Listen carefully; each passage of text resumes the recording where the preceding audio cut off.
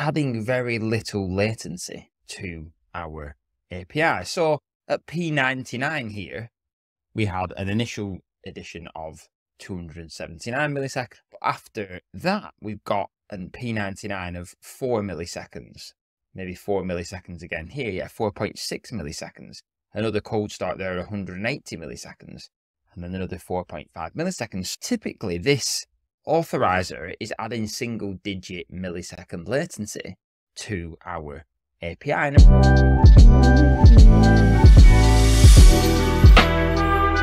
Hello everyone, and welcome to another video on building serverless applications on AWS using Rust. In this video, we're going to have a look at one of the practical use cases that I find really when you're starting to build serverless applications with Rust. And that's specifically when you're adding authorization to your APIs. If you're building a fully serverless API on top of API Gateway and Lambda, you're likely going to have API Gateway with multiple routes, and all them routes will be directed to separate Lambda functions. And you want to reduce that latency as much as possible, but you might also want to add authorization to that API. Now, unless you're using the direct Amazon Cognito integration, you're likely going to be using some kind of custom authorizer. And you can specify in API Gateway that a Lambda function to use as your authorizer. But of course, we don't want that authorizer to be adding lots of latency to our API itself, because all we're doing is authorizing things. We want something that's fast, that doesn't add a lot of overhead to our application, both from a cost and a performance perspective. And I think Rust fits ideally into this gap. In this video, we're going to have a look at how you can build a custom authorizer for API Gateway using Rust and AWS Lambda. And to demonstrate this, I'm going to use a sample application that's available on GitHub that is a completely serverless, server-side rendered to-do application. What I can do is I can log in on this home screen here, and this is backed by API Gateway and Lambda. And this will then redirect me to the home page where I can go off and add some to-dos. I can add that there, and that will then get added to a to-do list. And of course, this home page section, we want to be authorized. We don't want anybody to be able to access that, but we also want the login page to be open to anybody. Because this is server-side rendered, I'm going to use a session-based authentication mechanism built on top of DynamoDB. This isn't just using the built-in Cognito integration. We need something more. In our application itself, as part of our login code, we have this ability to both log in, generate a session token, and store that in DynamoDB. The password for the login is just stored as an environment variable. In this case, do not do this in production. Do not store your passwords as environment variables.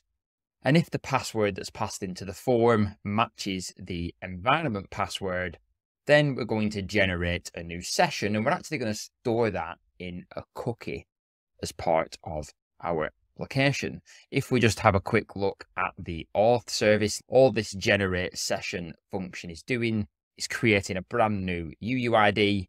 It's going to set that UUID to have a duration of 300 seconds, and we're going to use DynamoDB time to live to expire that. And then we're just going to store that value in DynamoDB using the partition and the sort key of the actual session ID itself. And that login endpoint then returns the session as a cookie. For any requests that come to our API after that, all of the cookies will be passed along with the request, and we can use them to authenticate. Now notice in this actual main application, there is no authentication configured in here. And this allows me to easily run this application locally on my machine without worrying about auth. And when I deploy it to AWS, the API Gateway adds authentication layer and my application just sits behind that. Let's have a look at our custom authorizer now. And from this AWS Lambda events crate, we get a couple of really useful structs here. And the first is this authorizer simple response and custom authorizer request. So these are the actual payloads, the actual event formats that will be passed to our Lambda function when we are using Lambda as a custom authorizer. When it actually comes to our Lambda function itself, we've got our async main method, as you'd expect, and we are setting up the Lambda runtime down here. And we're saying that the request that comes in is a Lambda event of type API Gateway v2 custom authorizer v2 request. And then we're just calling our handle auth function. Within handle auth, the first thing we're doing is we're looking at the cookies, and we're actually checking that we have a cookie called session token. The way cookies get passed into this Lambda function is that there'll just be an array of strings, or in Rust's case, a vector of strings, and that string will be in two parts separated by an equal symbol. The first part will be the name of the cookie, the second part will be the value of the cookie. So we're splitting the cookie on the equal sign, and we're checking that the first part of the cookie is session token. And if it is session token, then we're actually going to return the token itself. Once we've got that token, of course, if the token doesn't exist, then we're going to return a authorized false response. If the token is true, then we're actually going to look that up against DynamoDB. And we're doing that here. We're building the key attribute by formatting using the session hash. And if we go back to our authorization service, we can see that that is how our partition key and sort key is being built in our authentication service. And then if DynamoDB returns a valid response, we're going to return authorized true, else we're going to return authorized false. And then we need to return a response in a specific format that API Gateway understands as an authorization response. And that's what we're doing here. We're returning is authorized true. We're using the simple request and simple response format for API Gateway. You can get a lot more specific with how you return this authorization response. The word is being nice and simple, true, this person's authorized. And you can also return this optional context object. This can just be JSON. And you can use this to add some additional information that will then be passed to the context of your actual Lambda function. So in this case, I'm returning the user as James. And this is all there is to a custom authorizer from an application perspective. Like many things with Lambda, you're simply just taking an event payload in, doing some work and returning a response in a very event-driven way. And I realize this is a pretty simple example of how you might be doing authentication, but it's a really useful way of adding any custom auth to your application. When it comes to actually deploying this, if I just open up my AWS SAM template, instead of simply having the event type with a path and a method in our SAM template, because we're adding some additional functionality to API Gateway, namely the authorizer, we actually need to add a specific piece of configuration for our API itself.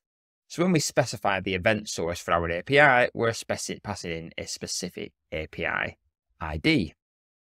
And if I now scroll down and find that here, you can see my HTTP API is a resource of type HTTP API. And all I'm adding additionally is some custom authorization logic. I'm adding a Lambda authorizer to this API. I'm enabling simple responses so that I can just pass true and false in my response. And then I'm passing in the actual ARN to use as an authorizer, my actual Lambda function. And then I'm setting across the entire API my default authorizer to be the Lambda authorizer. Every time I add a new route to this API, the authorizer will be automatically set as the Lambda authorizer. And you see we've got our authorizer function here. Again, the login password is just being stored as an environment variable. Do not do this in production. This just allows, if you're testing this, you can run a SAM deploy command and pass in a password that you want to use to test this application. If we then look at our login function, because remember, we want our login endpoint to not be authorized. We want people to be able to access the login endpoint without being logged in, of course.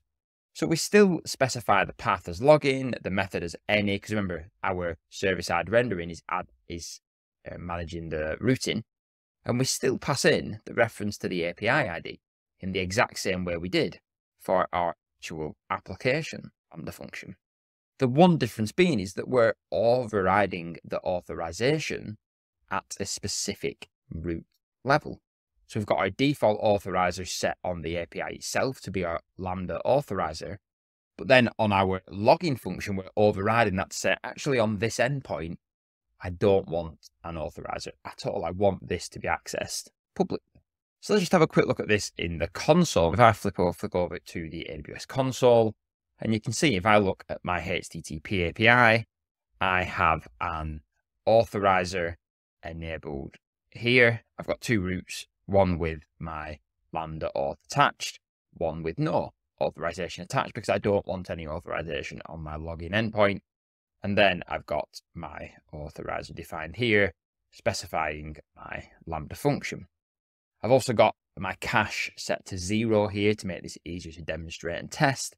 Ordinarily, you would have some kind of cache on your authorizer so that your authorization doesn't need to happen every single time. If I now go back to the root of this API resource, and I just grab my API URL there, and I'm actually going to open up a incognito window, and I'm going to try and access my home endpoint. This will return and say unauthorized, of course, because I am not logged in, as opposed to my endpoint over here, where I am actually authorized. And if we have a look at the duration of the execution of this authorizer function, you can see it's adding very little latency to our APIs. At P99 here, we had an initial addition of 279 milliseconds. After that, we've got a P99 of 4 milliseconds. Maybe 4 milliseconds again here, yeah, 4.6 milliseconds. Another cold start there, 180 milliseconds. And then another 4.5 milliseconds. Typically, this authorizer is adding single-digit millisecond latency to our API. When we think about adding custom authorization to our APIs, Rust can be a really valuable tool to have in your tool belt because it allows you to add this custom authorization and authentication logic whilst adding very little latency to your actual API itself. That's all for this video. I hope this has given you a takeaway for areas in your systems where you can maybe consider practical usage of the Rust programming language. As always, if you've liked this video, please like, please subscribe, and I will see you next time for more serverless AWS fun.